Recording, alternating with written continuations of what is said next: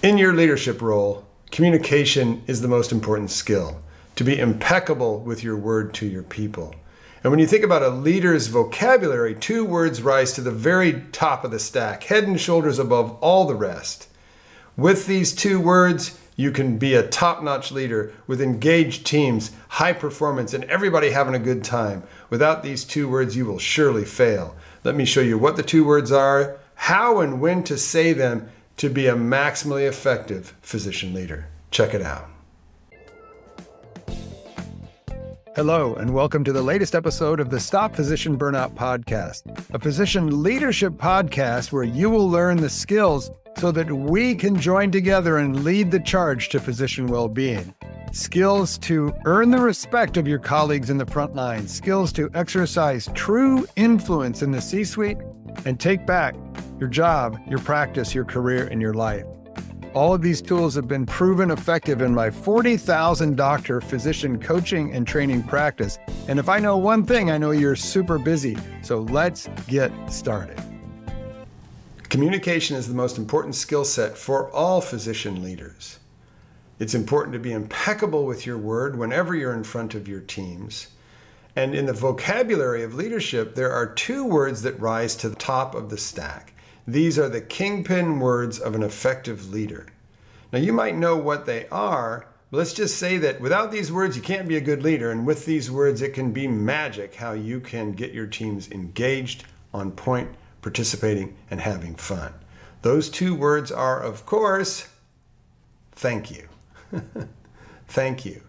And what I've found is that the words thank you in a healthcare workplace are peak experiences for everybody who sees patients for a living.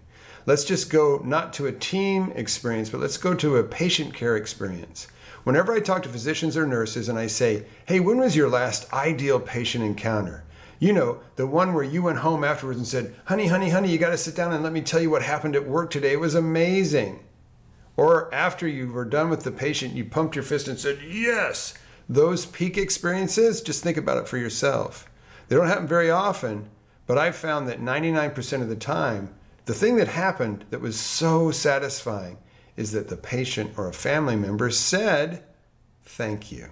Doesn't happen near enough. When it does, it's pure magic.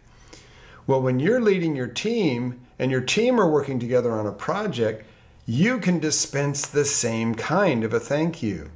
Your thank yous to your team members are hugely impactful.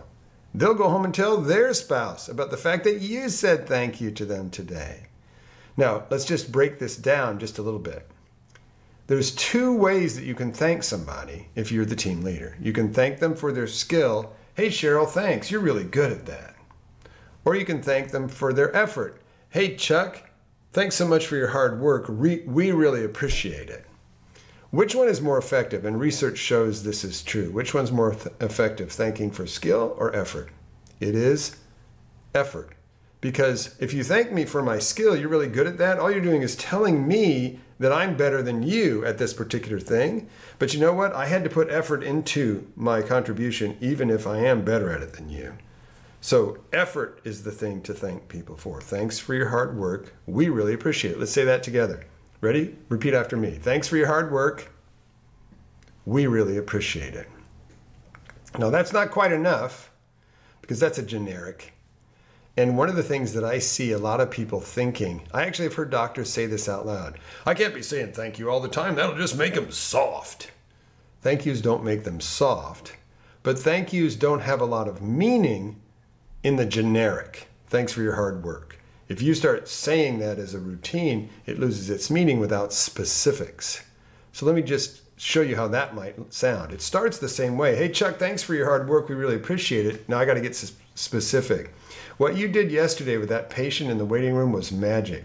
They were teeing off on the receptionist and you just diffused the whole thing and got them out of there in a hurry.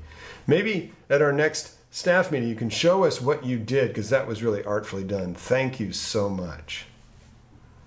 So whatever you're thanking them for, make sure that you're specific and do not be afraid to thank team members in public where other people can hear you, which is different than the way you hold your conversations when you're reaching out to someone who may be in distress or you're reaching out to give somebody feedback.